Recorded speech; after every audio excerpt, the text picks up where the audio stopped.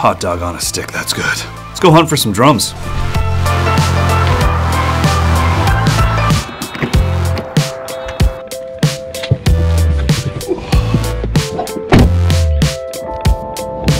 Let's go.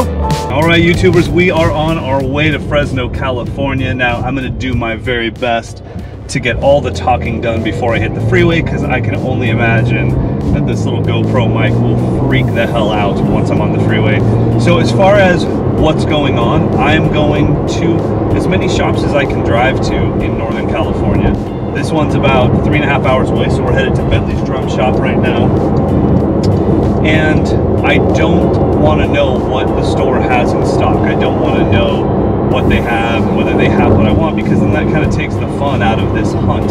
And I think hunting for gear is probably even cooler than acquiring the gear. When you're hunting for the gear, it's all these possibilities, and like, maybe they'll have this, maybe they'll have that, and I think that's the best part of all of this.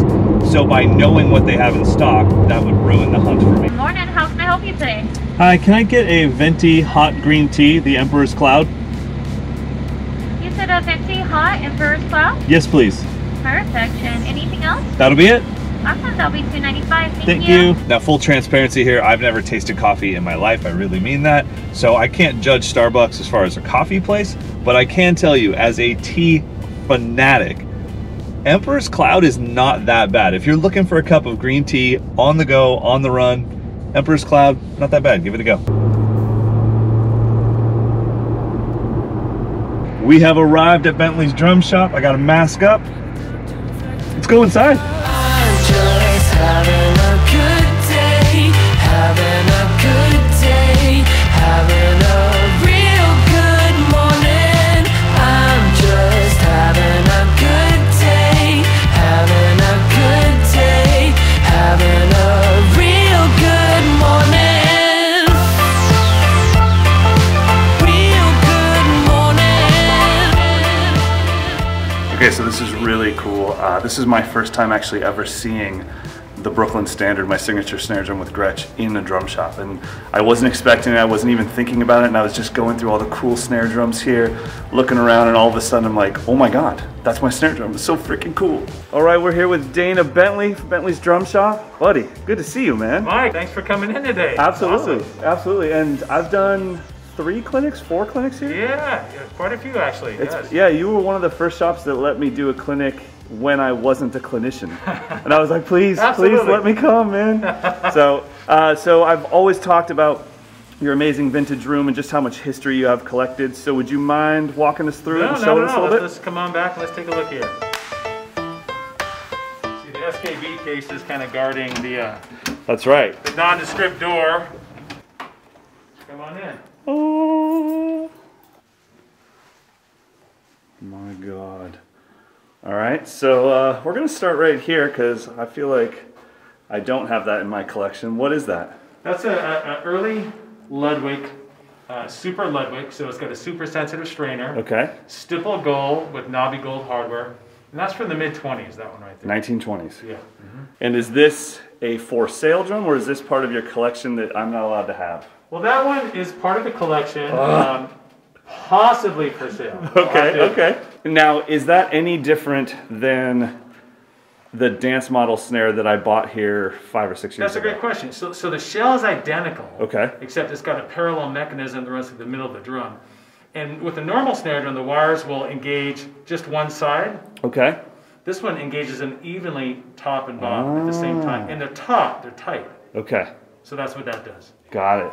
So we got one here in the bag. It's kind of unique. So when I visited the Gretsch factory in the early 2000s, this shell was just a shell way in the back corner on this kind of stackable, rickety shelf with paint cans and this and that. So I asked Mr. Gretsch about it, and he said, yeah, we can make a drum out of that for you. So Paul Cooper went ahead and did the build out, and Paul thinks this shell has been sitting there since the 60s. No way. And it's copper, and it's all hammered. And the pattern, as you can see, appears to be the same in each panel. Okay. But they're slightly different, so it's all done by hand. So wow. Very unique. Oh, We've got a couple Black Beauties here, but these are unique. Ludwig did offer a chrome beauty, It wasn't in the catalog, but these are chrome-plated Black Beauties, if you will. So this one's a super sensitive. And what's different about this drum compared to the super, this has 2 sets of wires. Okay. Going through the drum. So let me go ahead and pull it off and we'll show it to you. So this is a super sensitive. Okay. And you've got the one set obviously on the bottom, but then you've got another strainer right here that adjusts the wires that are inside the drum to push up and engage against the top head. So that makes it super articulate. Wow. So this is super orchestral. You just barely you get the full snare sound. You can get So there's snares top and bottom. top and bottom. So and cool. you can disengage them independently from each other. And it's a Trixon double hi-hat stand.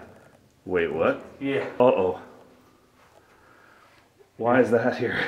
It seems like, was it just that 18s were rare at that time? Why does the price go through the roof from a 22 name band kit to an 18 progressive jazz? Gotcha. Okay. Same era. Yeah. So it's the rarity of the size. There are less 18, 12, 14s out there than there are 22, 13, 16s. Okay. Same with 20, 12, 14s. Yeah. And then, you know, Gretsch is the quintessential jazz bebop drum. I mean, Elvin Jones, Tony Williams, Max Roach, all the greats played that outfit. Right. So Gotcha. if you want that sound, you play that instrument and you play that size. Wow.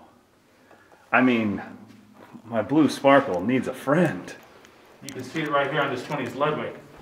And there's a little plug, and that goes into a heater, and the heater would heat the inside of the drum and bring the temperature up, because with calf drum heads, if you're playing during the winter, you're just going to go plop, plop, and there's no tension. So it would warm up the temperature inside the drum, hence heating the heads, and they would tighten up. No way. Yeah, so that's what. That's a real thing. Real thing. That's incredible. So this is a 6.5-inch Gretsch from the 50s, and it's called the Dixieland model. Factory green. So that's the original color. Original paint, called the green. It's missing the muffler, but they still make them the same, as you know. Now, at this time when this was made, was there only a 3-ply shell? Had they not gone to 6-ply yet? That's correct. It had not gone to 6-ply yet. And just the fact that that's the original color, Yeah. I don't know if I have an option. I think I have to have that. Well, you can take this one home today. First one in the trunk. There you go. Okay. Yeah, I have to have that. That's awesome. What a Great cool drum. drum.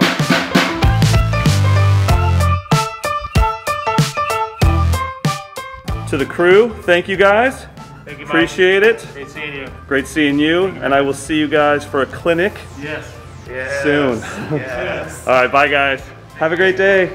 All right, guys, so I'm back now, and I hope you had a blast just going along with me for the journey. I've got my drum, and the reason I bought it, I mean, this is not an expensive drum. You can get these for between $200 to $300, but I filmed the matcha part yesterday before I left on my trip, and the fact that there was a drum that was almost matcha green, I'm like, I just have to have that. It'll bookend the video perfectly. So massive thanks to Bentley's Drum Shop for letting me in there.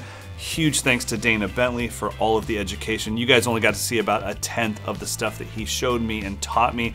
It just would have been a 2-hour video. I don't know if you would have minded that.